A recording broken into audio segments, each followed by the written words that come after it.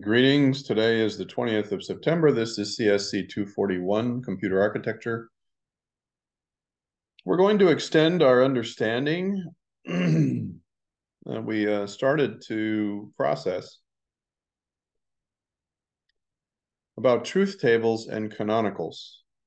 And one of the things that we want to be sure to emphasize is that the size of the truth table swells dramatically when the number of inputs increase.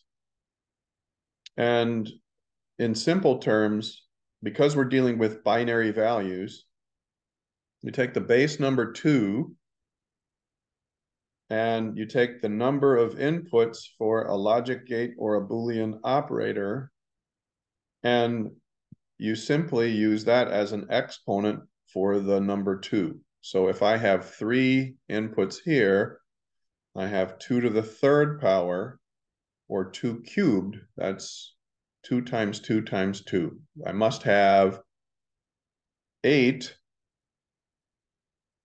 rows to capture all of the possible input combinations that can be fed into a Boolean operator with 3 inputs or a logic gate of 3 inputs.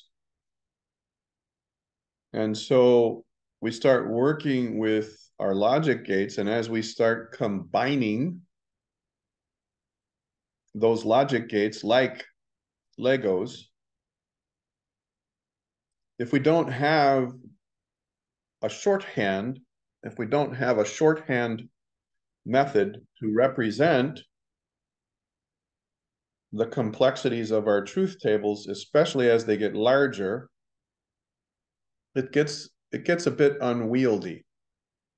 It gets to be complicated, and there's a lot of detail, and it can be kind of overwhelming. The solution to this challenge, especially as we start combining all of these different logic gates. Can everyone see my screen, by the way? Is everybody seeing this same screen? Yeah, I'm seeing it. Okay. So, whoops, let's go back here. There we go. As I was saying, the industry uses a form of shorthand. It's called canonical expressions. When you express things in a canonical manner, you're choosing to list the original input values, before nots are applied, right? So when I say original input values, you have all these Boolean operators in the mix, and you have this truth table, and you have all of these possible combinations, and let's pretend that the wildcard not is in the mix. It's attached to the Z input, and we'll show you an example of that later. In that case, the not flips the values here. So instead of having 0, 1, 0, 1, 0, 1 down the page, we have to account for that extra operator. But all of that happens after. When we create our first view of the truth table for this scenario, if we have 3 inputs for a Boolean operator or a logic gate, we fill out our truth table, and then as we process what happens to those inputs, we'll get different values that populate, and we'll have to put different answers, right? So this is kind of a simplified version of a truth table, and you'll see how this works on a real example in a minute. The point being, we have a lot of detail. It gets very complex. If I have 4 inputs, that's 2 to the 4th. I have 16 rows. If I have 5 inputs, I have 2 to the 5th. That's 32 rows in a truth table. So I have 5 columns for the 5 inputs, and I have 32 rows. Oh my gosh, that gets to be a very large, complex truth table. And it seems, again, to be a bit much. You know, how do you make sense out of this?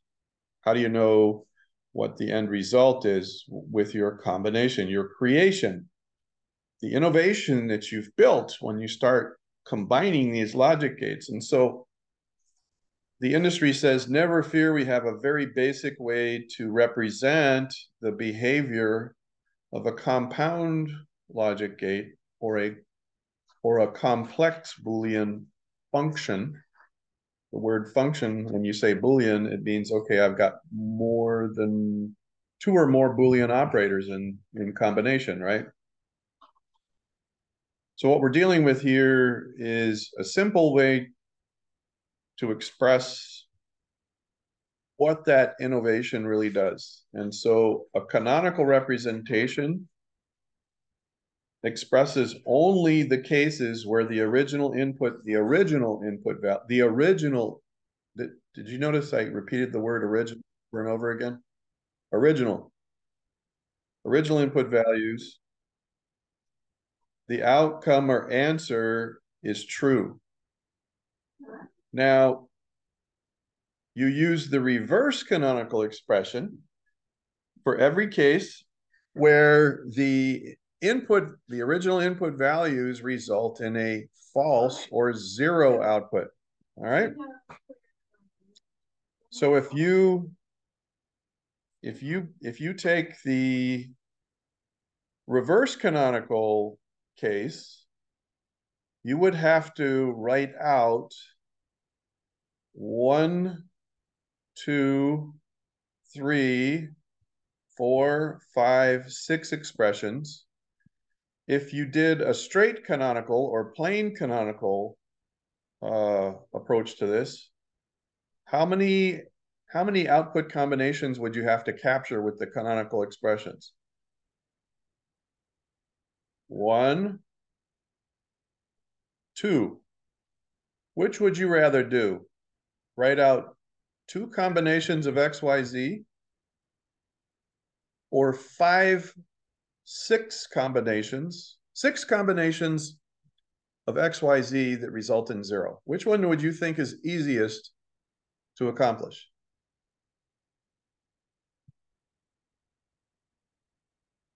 Let me state the question again. If I were to capture the behavior of this particular logic gate or this particular Boolean function, and I had 3 inputs, and after I do all the magic, I find out that 2 of the answers are true, 6 of the answers are false. 2 of the answers are 1, 6 of the answers are 0. When you do a regular canonical expression, you're only looking at the answers that are true. When you do a reverse canonical expression, you have to express each case where the answer that results is a 0, okay? I have 6 zeros and 2 ones. My question is, would you think it's easier and quicker to write out 2 cases where the inputs result in 1, or 6 cases where the outputs are 0? Should I do a regular canonical expression or the reverse? The standard canonical expression or the reverse? Standard. The standard. That's correct. It's much easier to do the standard. And all I'm doing is stating the variable label for each case, the labels for each case. And whenever I have a 0, I put a tick by it. So yesterday we talked about a case with A, B, right? But here I have a table with X, Y, and Z. I'm going to use the standard canonical expression for this combination of functions, right? Because I only want to represent the 2, and the inputs that give me a 1 output.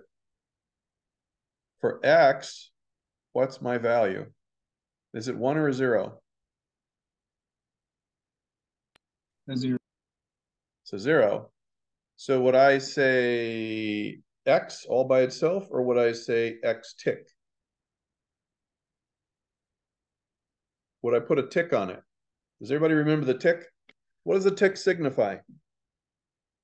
What does the tick mean? We Literally use, can't remember. say again? I was saying I can't remember. The taking different. The tick means that that input is 0. Mm. So if I have an A-B tick, I have a 1 for the A, and I have a 0 for the B. So let's do this for the X, Y, and Z. All right, let's walk through this. In our first case, let's look at the teal row, the bluish row, okay? The X has what for a value? 0, right? And so would I use a tick or not? I'm not trying to trick you. I would use a tick because X is 0. What about Y?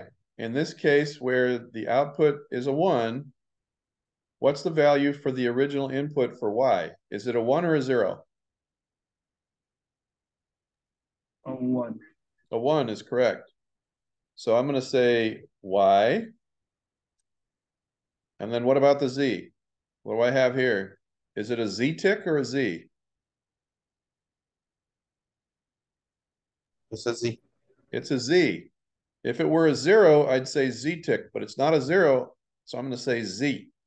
So my first expression is X tick Y Z. Does everybody see that?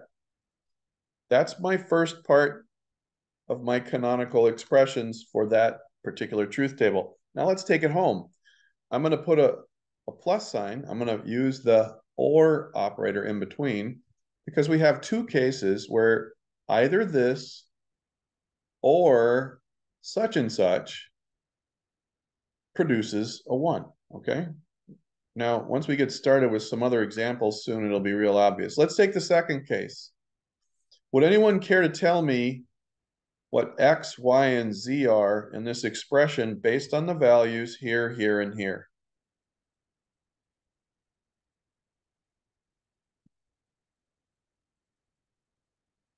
Let's take the first one. Do I have a volunteer to tell me what X is in this case? Just an X. It's just an X. Thank you very much. It's just an X. And what about the next value? It would have a tick. It would be Y tick. Thank you, sir. Yeah, and then the Z would just be by itself as well. And then the last one is just a Z. Yeah, a Z. That's it.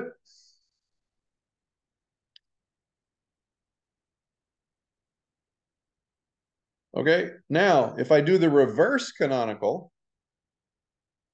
let's just take this home, okay? Here's the standard canonical.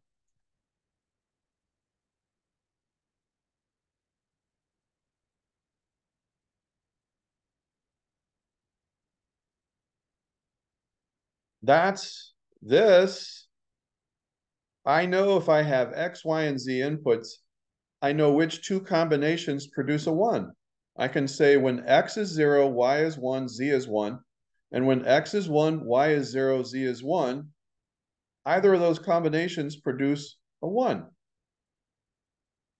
I go from this to a simple understanding of, okay, this is what my innovation, my creation, my ingenious combination of logic gates wields. When we were leaving the class on Monday, I said, do you remember? Well, let's just pull this back into focus again, right? I was talking about a car. Does anybody remember the car scenario I was talking about? And how you know that the seatbelt light, does the seatbelt light come on when no one is sitting in the seat and the seatbelt is not connected? No. It does not. But if you put something heavy, how many of you know this? When you put something heavy in a seat, and it's not a person, and that heavy object really isn't something you'd put a seatbelt on. So you don't connect the seatbelt. What happens?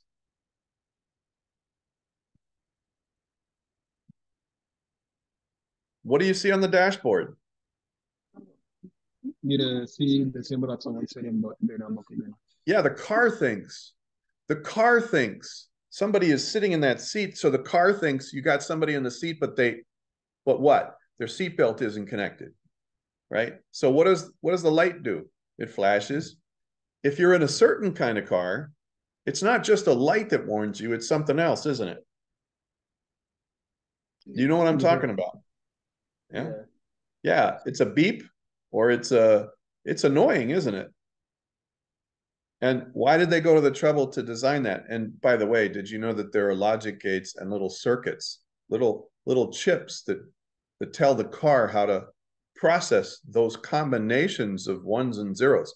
When you put a heavy object in a seat, it presses down on the seat, and there's a metal contact in the seat.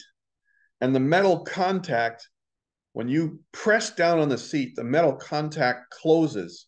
And when it closes, you have a closed electric circuit, which means a light comes on. The one results. There's electricity flowing, and there's a one. Is someone in the seat? True. Does everybody understand what I'm saying? I guess I should be showing you a picture of car seats, right? Shouldn't I do that right now? Because this is kind of dry. I'm talking through this verbally, and you're still looking at the truth table. Okay? Should I pull up pictures of car seats right now? Does anyone want me to do that? No, I don't think so. I mean, I get what you're saying. You get what I'm saying, right? So seatbelt, warning, lights, 4 seat cars,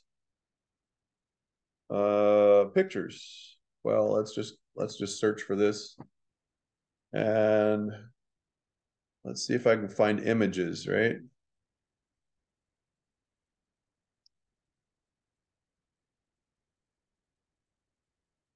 So if I put something heavy in the passenger seat, it weighs down on the seat, it presses down on the seat, there's a metal contact under the seat cushion. That contact closes, now I have a closed circuit. There's electricity flowing from the car battery that turns on, it renders a 1. But it doesn't light here unless the seat belt is not connected. When you click the seat belt, you are literally connecting a circuit. The metal tab and the metal buckle closes the circuit, and the electricity flows. And when the electricity flows, it renders a 1. So if you have a 1 in the seat and you have a 1 on the belt, you get an outcome that says, okay, it's off. It's off. It's kind of like this.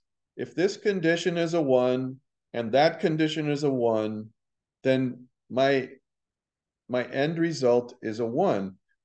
But if I have a 1 here and a 0 here, that means I have something in the seat, but I don't have a seatbelt buckle, which means I have a false. Is the seatbelt fastened? False. Now I have to ring the bell, okay? Now let's take the reverse canonical. The reverse canonical is a pain in the neck, but I want to walk through this because I want you to understand, okay, why do we choose? Why do we intentionally choose to do the standard canonical or the reverse canonical? So what I want you to do is to walk through this process to create the reverse canonical for this truth table, and let's do it faster, okay? So does everybody understand where I'm going with this? Now I have a reverse canonical. And if I chose to do that, I could, instead of expressing a standard canonical, I could do this. So let's take the first case. What are the values of x, y, and z in the first row, right here? Are they zeros or ones? I know that's a rhetorical question, right? So what would my first expression be if I'm doing reverse canonicals? What's X, Y, and Z? Are they plain letters or ticked letters? Come on, folks. Don't tick me off. They're all ticked, right? They're all ticked.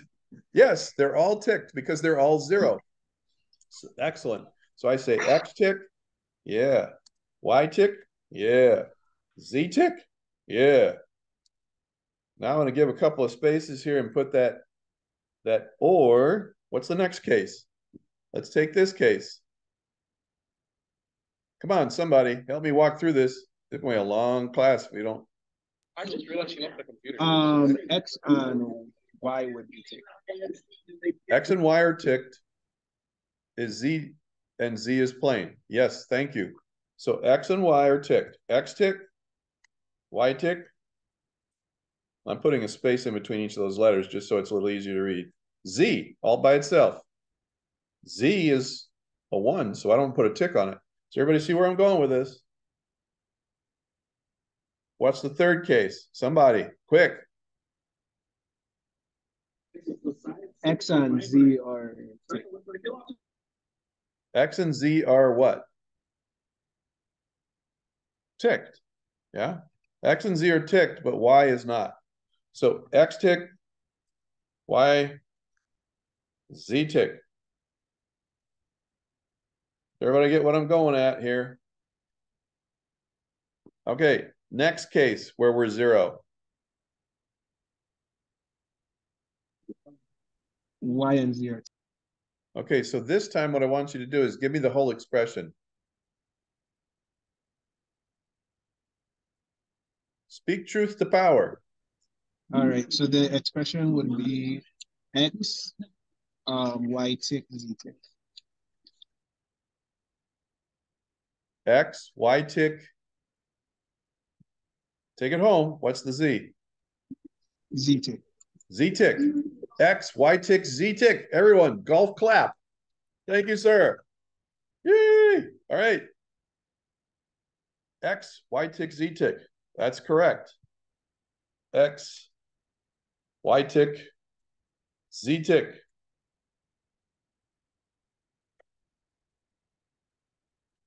Let's keep going. What do I got? Here's this. We got 2 more cases. Somebody else take it home. Speak it out.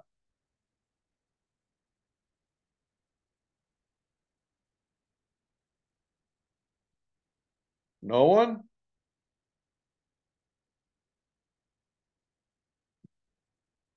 I know this seems kind of tedious and pointless, but if you actually do it, you actually walk through it, you actually speak it, you're going to remember it.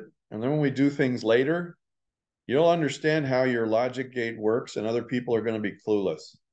Trust me here. This is like memorizing the multiplication tables in a binary context. Okay? I need a volunteer. Please.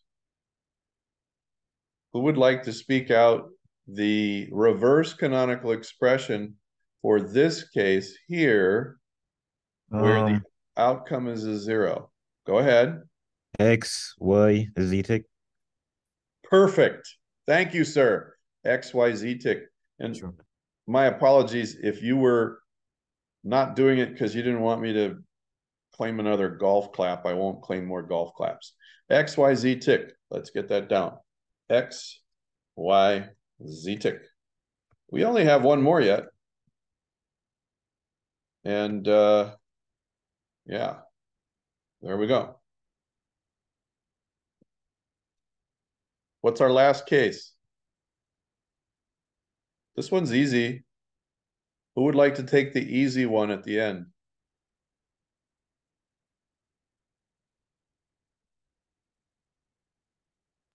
X, How Y, many Z. tick? Go ahead. X, Y, and Z. X, Y, and Z. X, Y, and Z. There's no ticks in that one.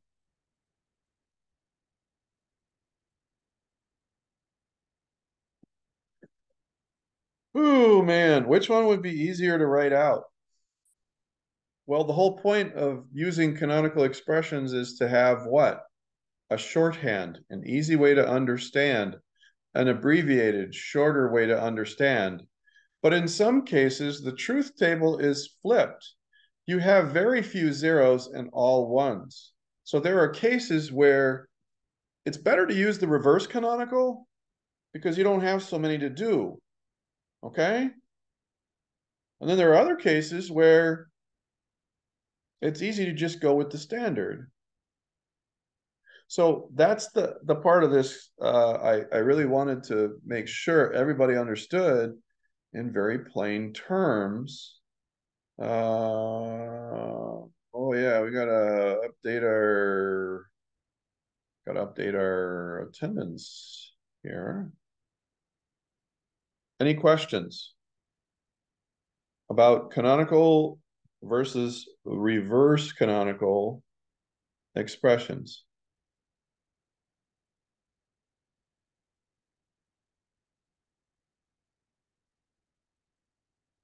All right. So you need to be able to do some things.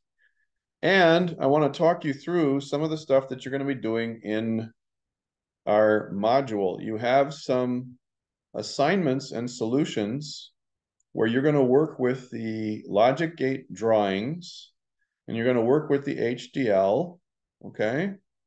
So let's take a look at the assignments. I'm going to have an assignment called Boolean Basics. I'll give you some simple tasks to perform based on the information we've covered in the last two classes. Then I'm going to give you some functions, and you have to fill out the truth tables based on how many inputs those functions have. Then what we're going to do for our solution is you're going to use a pre-built logic gate, and you will adapt the HDL code in the simulator. So from our first module, you installed the HDL simulator, the build environment for logic gates, yeah?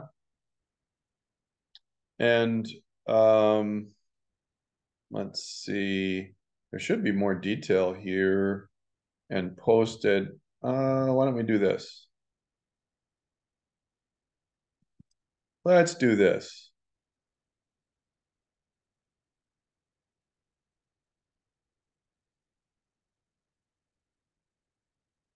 Oh yeah. Oh yeah. Here we go. Is everybody ready?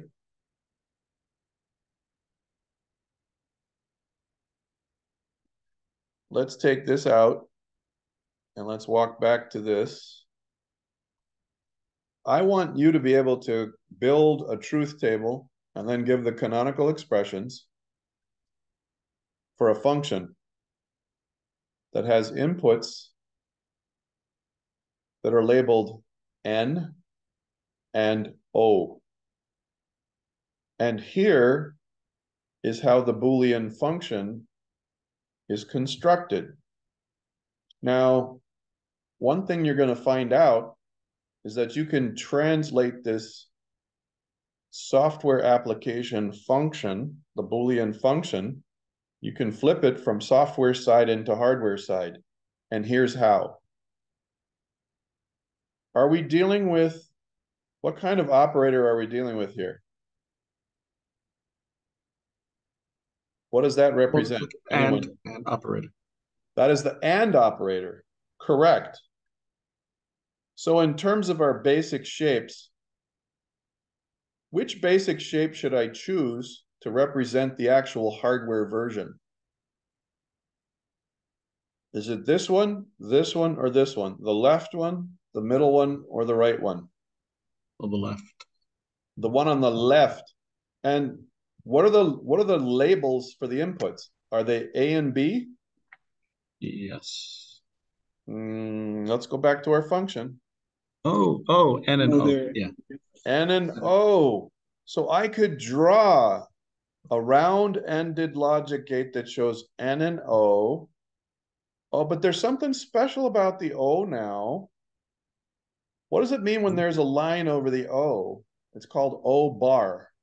What's It's going on knotted. here? Huh? It's knotted. It's Now it's been knotted. knotted. Yeah. So it's knotted. Okay?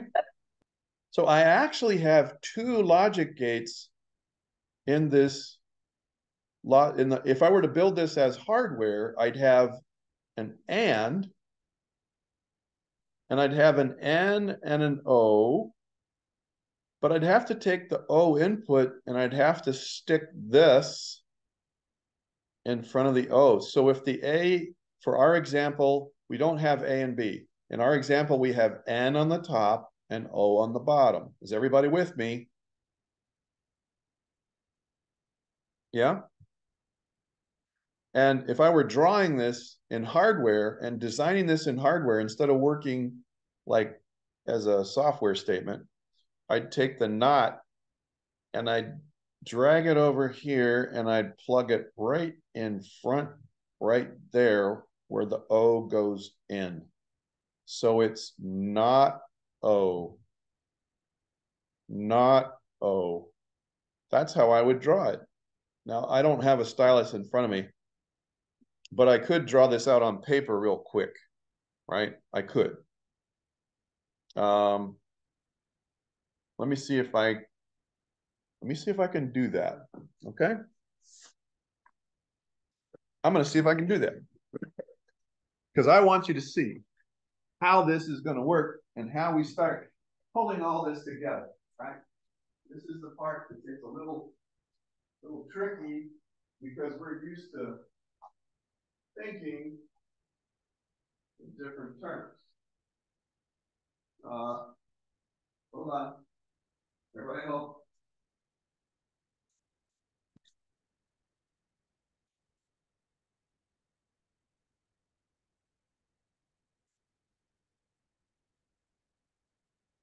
All right. I'm going to draw a picture. I want you to draw a picture. Based on what we've just explained, I want you, if you can grab some paper, I want you to grab some paper and see if you can draw the logic gate that function would be like if you were to take a logical function in software and then flip it into hardware, because that way it's a million times more efficient.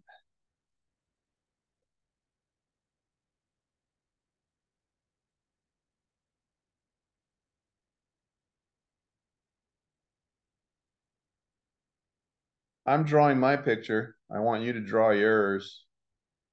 I'm going to use a color, a little bit of a color thing there, so that people can see what I'm doing with that O knot.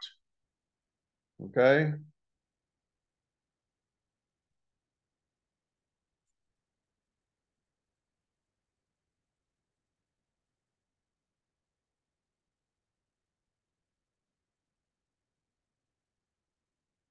And now what I'm going to do is turn this around and show it on the screen. So I'm going to stop sharing, and I want you to look at your diagram if you're doing this. Let's stop sharing. Let's do this.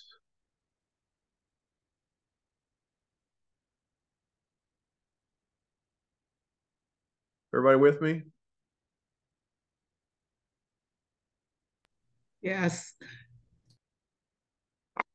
Now the light is kind of bad here, but I used blue ink. So I drew an and. I labeled the inputs N and O. The O has an extra thing in there. It's shrunken in size.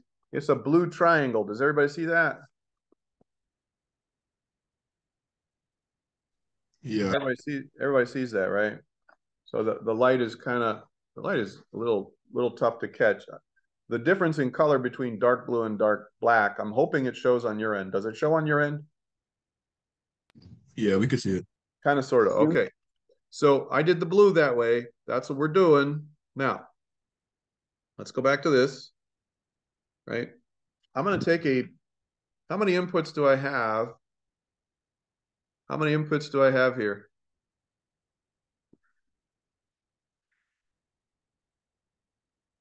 Two. Yeah, Two. just two. I have just two.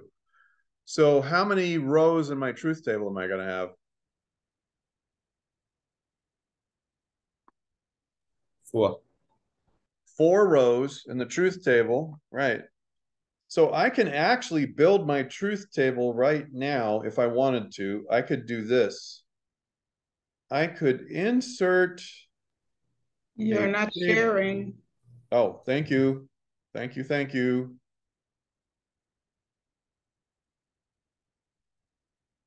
So can everybody see the screen? Yeah. So I go from, I'm going to go to my insert menu and I'm going to do this. I want to have a result at the end. I want to have 2 columns. I want to have 4 results, but I also want to have headers. So I have a 3x5 table.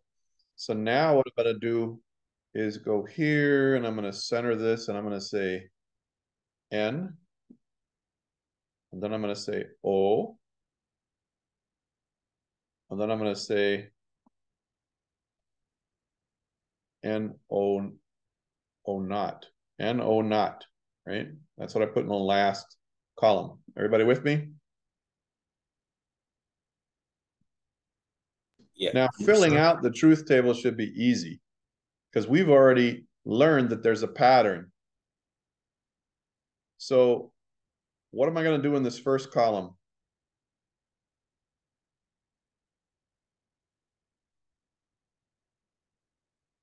In the first column, you could put 2 zeros. 2 zeros like this, and then what? 2 ones. 2 ones. And then I can put here a 0, 1, a 0, a 1. Remember that the last column, yeah, the last column is always 0, 1, 0, 1, 0, 1, 0, no matter how many rows there are. The last column is always like that. Now, one thing I want to express to you is that we have an and, which means that both inputs have to be a 1 in order for the output to be a 1. But the wild card, there's a wild card in here. So what I'm going to do is I'm going to take this column and I'm going to intentionally do this. I'm going to copy this in here, right? And I'm going to make this bigger. And you're probably thinking, all right, where is he going with this? And I'm going to make this like this. And then I'm going to do like so. A 1, a 0. I'm going to flip each of these values. Everybody see what I'm doing here? I'm flipping the values. In the truth table, I'm flipping the values. And why am I flipping the values? Because I have a not. And that's the first order of operation. Not is the first operator that you always execute, even before multiplication and division. Even before multiplication and division. The other thing I'm going to do is I'm going to try to make this a little bit more obvious on my truth table. So I'm going to put I'm going to use a lighter font so that you know when you're looking at this, it's like, okay, my initial value was this, but my final value is that. Because I want you to see the transformative effect of the not when I'm working my truth table solution. So now I'm combining a 0 and 1. Well, we know that with an and, all the inputs have to be a 1 or the output is a 0. So if I have a 0 and a 1, are both inputs 1? Yes or no? No. Does everybody see how I got that result? Yeah. Okay. I have a 0 and I have a 0. Now, some of you are saying, wait a minute, that other value is a 1. And the original value is a 1, but when I not the O, it flips into a 0. So I'm actually combining 0 and 0. What's my answer here? 0. oh, look, the input here and the input here have to be 1 and 1. Both inputs have to be 1 in order for the AND to render a 1. So this is a 1. What about this result? I have a 1 and a 0. Both N and O have to be a 1 in order for the output to be a 1. Do I have a 1 for the N and a 1 for the O naught? No. I do not. So my result is this. Now, which would be easier, doing 3 reverse canonicals or 1 standard canonical to represent what this truth table does? One standard canonical. Yep. Just do the 1, right? Just do this one. And the important thing to understand is I'm only capturing the original input value for the canonical, okay? Now, this is what the not did, but the not operated on the original input. So it's 0 that we actually use for the canonical, because that's the original value that went into O before the not was applied. Does everybody understand what I'm saying? That's the one catch about a canonical expression that always trips people up. It's like, wait a minute, why is your canonical wrong? Because I did not put the original values in. N is what?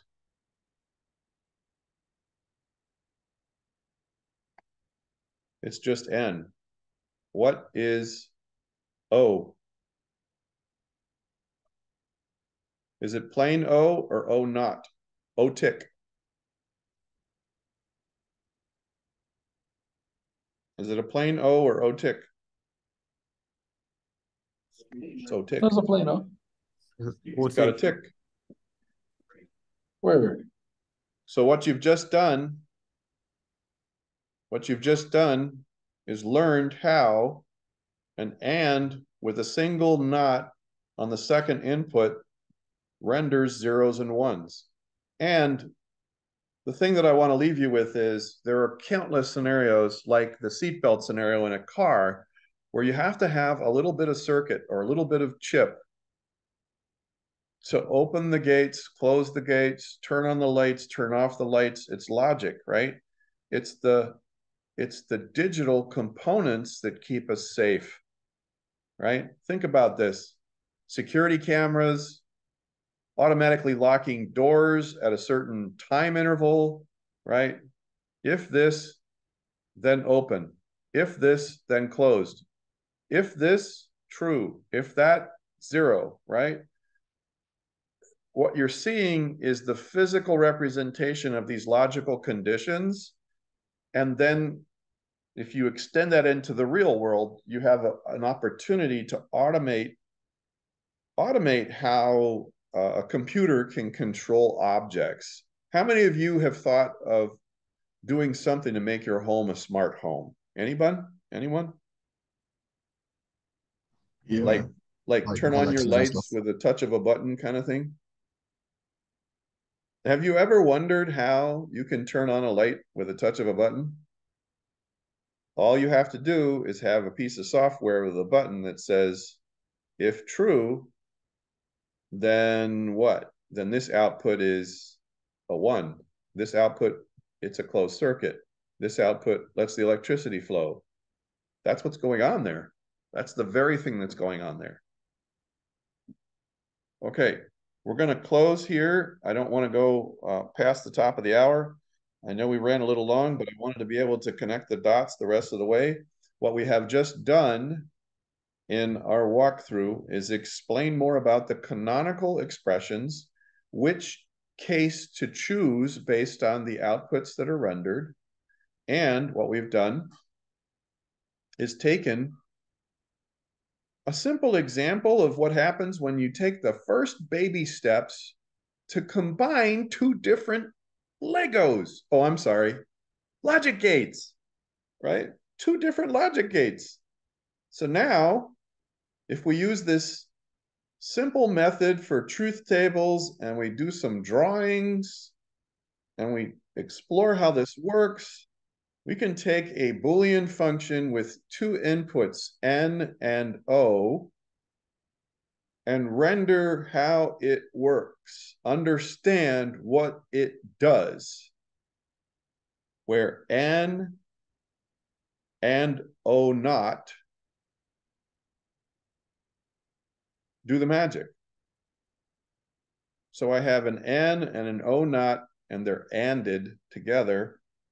And that's part of the chip that I'm going to build. All right, more on that later.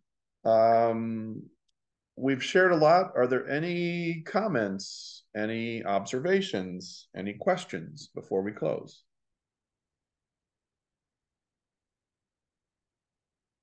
Yeah. For the N and NOT, right? You see how you place the O and then the O naught within the same column.